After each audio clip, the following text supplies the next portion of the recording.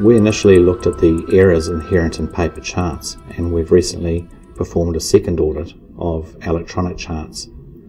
What we've done is compare the two and looked at this in the same categories. What degree of error reduction could we or have we achieved? I think it's true that almost universally there's been a reduction in all areas in the level of error. Some of the errors are immediately reduced to zero and have stayed at that. For example, errors of illegibility are now gone for good.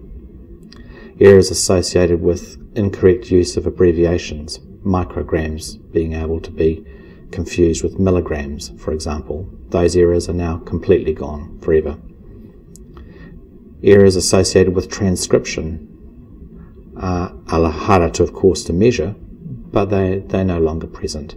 We've known for some time that there is at least a 7% transcription error every time you rechart a paper chart. We now don't rechart paper charts, so that error has gone to zero.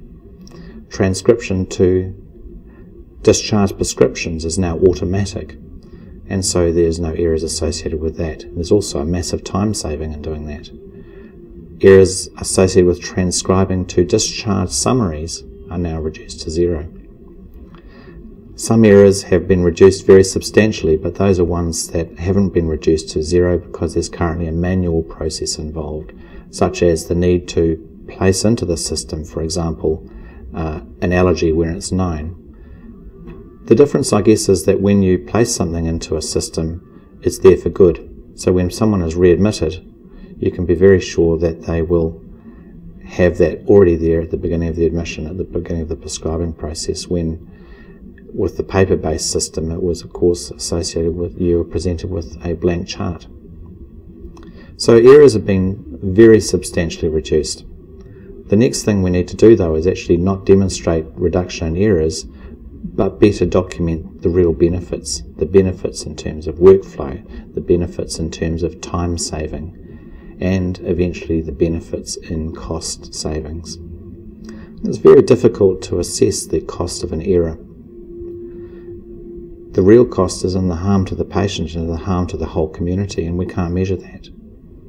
But there are papers looking at the cost of the physical cost of an error, and that can range anywhere between $10,500 to $250,000. We're reducing errors substantially, and we're going to expect that the hospital is going to, over time, recoup the cost of rolling this out.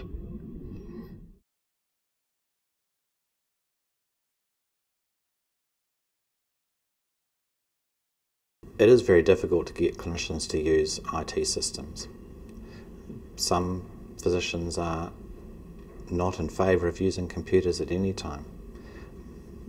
Sometimes, though, they can actually see this as a significant benefit, and some of the previous detractors have said, well, look at this, I can actually now review my medicine chart from home when I'm on acute call. I can prescribe from home when something is clearly not to my liking.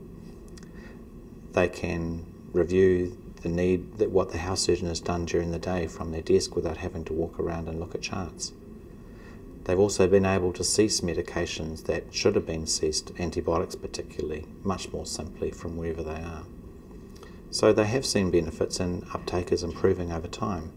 There's a group of relatively junior consultants who took to this like a duck to water, and they have absolutely no intention of ever going back. There's a group of junior doctors particularly, and they're the fastest to take this up, who get quite annoyed when they have to move off the ward where it's not being used and have to do very, very slow discharge summaries with transcription errors, and on some occasions we've been phoned from the emergency department thinking that this was a support call by a junior doctor who says, I've just prescribed 30 medications and it took me about 2 minutes and this is fantastic. So we're getting lots of bouquets from that. We've also had a number of registrars who have been going into research and saying, well, can I potentially use all this medication listings to do a search and say, well, how many people are using this version of atorvastatin, or how many people are coming in with a certain medical condition and being discharged with the correct medications? And the answer is now, yes, we can work this out for you, and yes, we can support this, something which would take them weeks of work beforehand. So yes, it's a slow process, and it's not going to be something that has universal acceptance overnight. But you've got to sustain the vision of what you're trying to achieve and continue to try and support the junior doctors, the senior doctors, with what they can and can't do. But it is going to be very important to make sure that it is the system that almost everyone uses. Otherwise, moving in and out of a paper and electronic system is annoying, and I think it's going to detract from the overall benefit as well.